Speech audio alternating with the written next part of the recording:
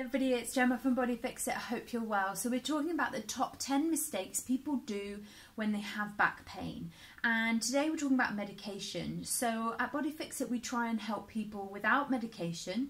So using massage therapy, other tools that we have to be able to reduce your aches and pains. But if you have that real pain that nothing seems to ease it, actually sometimes you need some medication to help the inflammation settle down, for you to manage your aches and pains more, because actually the pain medication is less to do with the inflammation and more to do with actually the pain, because if you can reduce the pain you can start to move your body slowly, but in a slow and controlled way that doesn't aggravate it again, so that you can move better and gradually get better and start that ball rolling and it's snowballing and you get to move more and more better.